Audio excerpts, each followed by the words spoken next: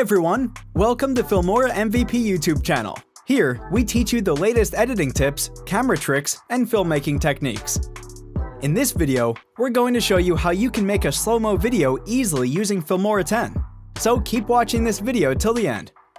Before we start, make sure to subscribe to the channel and don't forget to hit the bell icon.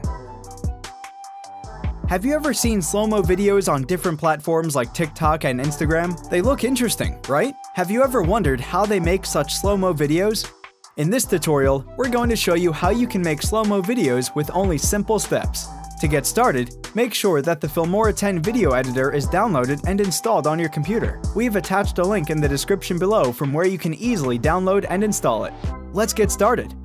Before getting started with making slow-mo videos, there are some things to be considered while recording the video using your smartphone.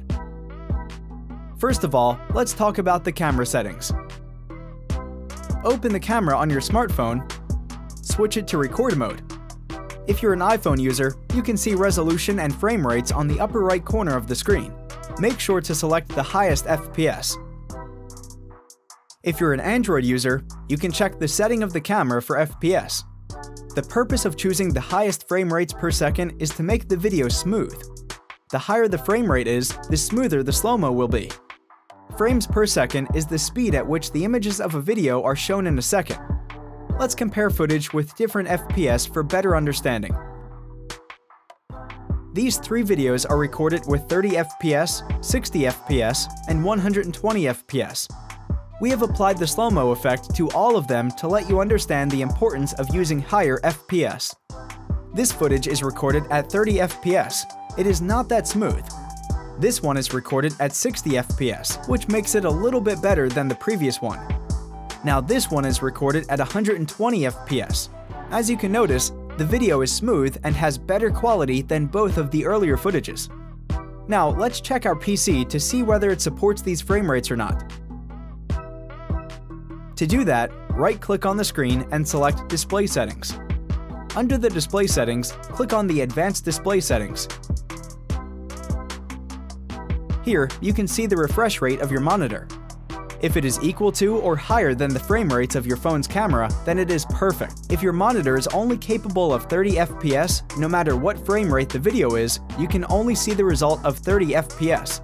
Make sure your PC supports the FPS at which you have recorded your video. Lastly, let's check the video properties. It is a common problem that through many ways we transfer our video from phone to PC, it compresses the resolution and decreases frame rates of the video. To ensure that the video frame rates are the same, open the directory which contains the video, right-click on the video, and go to its properties. Under the property panel, go to the details. Here, you can find the actual FPS of the video. After making sure everything is fine, let's move toward Filmora to make a slow-motion video. Open Filmora.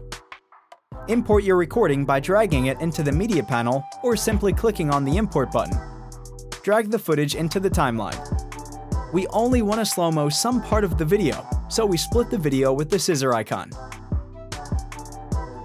Right-click on the part that you want to apply slow-mo. Select Speed and Duration. Let's change the speed to 0.25 and hit OK. And we're good to go. Let's see the results. Great! It is so smooth! So now you have learned how to make slow-motion videos using Filmora 10. Try it yourself and let us know about the outcomes in the comment section below. We would love to read about your experience. Thumbs up if you like this video, and make sure to subscribe to the channel for more helpful tips and tricks about Filmora 10. Hope to see you in our next video. Till then, bye!